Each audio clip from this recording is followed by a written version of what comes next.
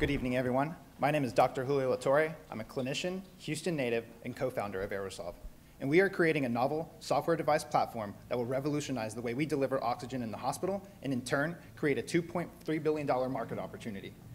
Current methods of delivering oxygen in the hospital are inefficient, costly, and deadly. Yes, you've heard that correctly. Oxygen, given in excessive amounts, can cause inflammation, tissue damage, and even death. And right now, patients in the hospital are getting excessive oxygen about 84% of the time. This increases their risk of death by 21%, and we estimate this costs the US healthcare system $10 billion. We recently filed, at the core of our platform is the AiroSolve Stratus, that is a closed-loop device that will automate the delivery of oxygen based on the patient's needs. We recently filed our provisional patent, and we've also begun discussions with Philips for a potential collaboration.